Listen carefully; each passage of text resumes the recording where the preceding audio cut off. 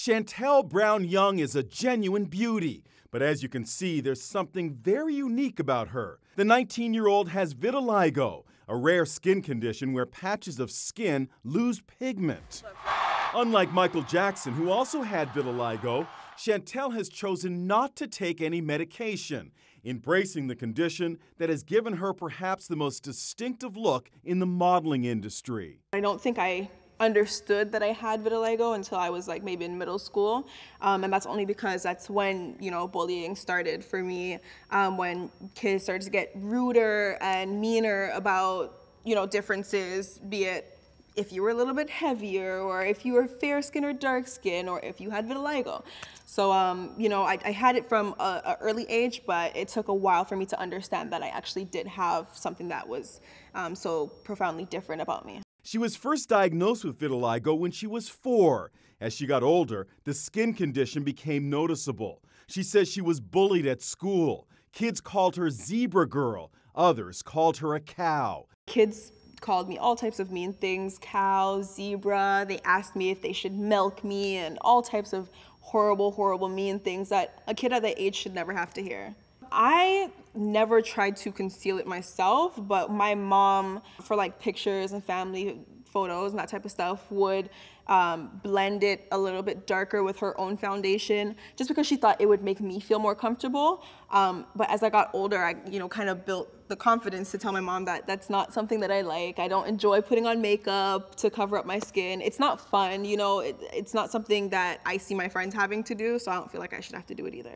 Instead of living in seclusion and privacy, she's decided to enter the most public arena imaginable, modeling. I'm so proud of her for celebrating her own natural beauty, and I think it makes her a great role model for other women who may not even have vitiligo, but who may feel that they don't look like everyone else. To be an inspiration to so many means honestly the world to me, because my career, I would say, kind of started with, you know, my fan base. It wasn't anyone who kind of saw me and said, oh yeah, she can do this and let's get her to do this. It was more me doing anything that I could, and my fans giving me the encouragement to continue to do what I wanted to do. So when people come to me and they say, you know what, you doing what you love to do inspires me so much to do what I want to do, helps me, you know, it encourages me even to continue doing what I want to do.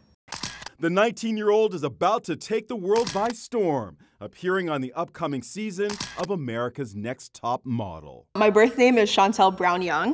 Okay. So on the show I go by Chantelle Young. They just took off a last name. My alter ego's name is Winnie Harlow.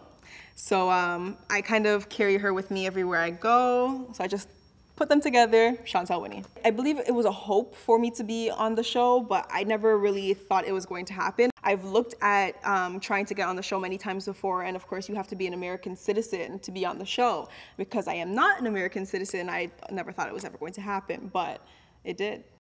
Okay, here we go, Naomi.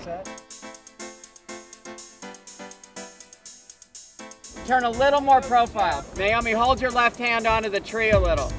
Watching Naomi Campbell frolic in the Caribbean is like watching something too striking to be real. 1, 2, 3, now.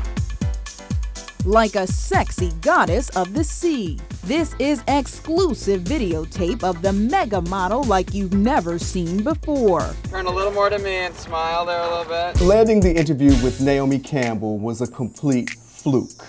Of course, she is one of the most incredible models in history, in the history of fashion. So I was at Vogue magazine one day interviewing the great fashion editor, Grace Coddington. And when we wrapped the interview, I'm following Grace back to her office. And I just threw out, hey Grace, I'd love to go on a shoot with you sometime. And she didn't skip a beat and said, well, I'm shooting Naomi Campbell next week. You want to come? And I actually froze. You see photographs of models and they make it look easy. They look gorgeous, wearing beautiful clothes. And in our head, we just imagine that they stand in front of the camera and the photographer snaps the picture and that's it. But there's a lot of work that goes into it. What I witnessed those 3 days is how dedicated she is to her work. We joined Vogue in Jamaica as the supermodel was photographed in these eye-popping bikinis. We have to go have lunch because the hairdresser's having a swim.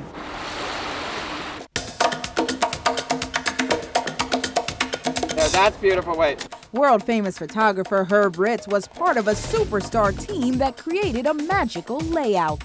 It's interesting how everything comes together and everyone collaborates to make the picture happen, which is great. The theme, Naomi all alone on an island, looking sensational. She's got it all. She's like, probably they're all going to kill me, but she's the best model I've ever worked with, ever. They're going to kill you. Naomi will push it to the limit for just the right shot. And here's something you may not know about her. She can't swim. You have no idea how excited I was. I was excited. I was nervous. I didn't want to be in the way. But of course, always at the beginning of everything is I've got to get the story for Inside Edition. Watching Naomi work is incredible. The way she handles her body. She knows exactly what to do in front of the camera. It's all in a day's work for the woman who at 25 has been in front of the camera for more than a decade. I didn't think of being a model. I really wanted to be a dancer, and that's what I trained for. And I guess that's what the opportunity came to me, so I accepted it and I tried it, and it worked. And boy, did it ever work. She has incredible fame. And what does she say to autograph seekers? I sometimes say, you don't want it. Or, you know, it's like they say, you Naomi on the street, and sometimes I say no. Smile. You look beautiful there.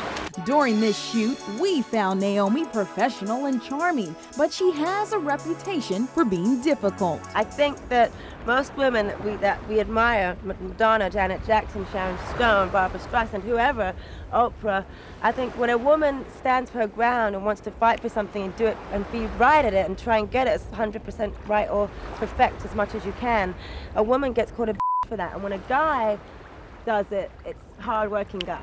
You know, I don't care if I'm called a or not. I'm trying to fight for my integrity and to do things right and to do it with my belief, and that's what's important to me. When people talk about her and talk about her reputation, I'm always happy to be able to say that I was there. I watched her work, and I watched that she wasn't difficult, that she was cooperative. A lot of what you hear, I just didn't see. And I was there for 3 days. But I had to ask her about her reputation. There was no way that I could be with Naomi Campbell and not ask her, particularly at that time, about her reputation. And what she said to me is really important, and that is that the playing field is not level for men and women. And so she was way ahead of a lot of the things that we talk about now. Globetrotter is a term this beauty is all too familiar with, so she cherishes her downtime. I like to stay home, watch videos, or go to movies, have dinner. Bikinis were made for a body like this, but you can't call Naomi a health nut. She eats what she wants. I don't go to the gym, I box.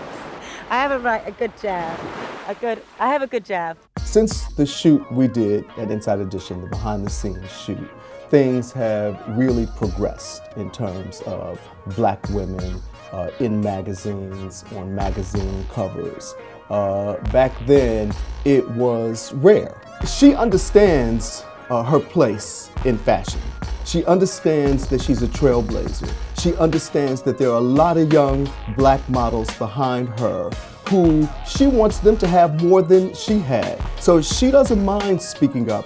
What she cares about is that Black models have an equal opportunity, that they have an opportunity to be in shows, to be on covers, to be in layouts, to have cosmetic contracts, to have fashion commercial contracts.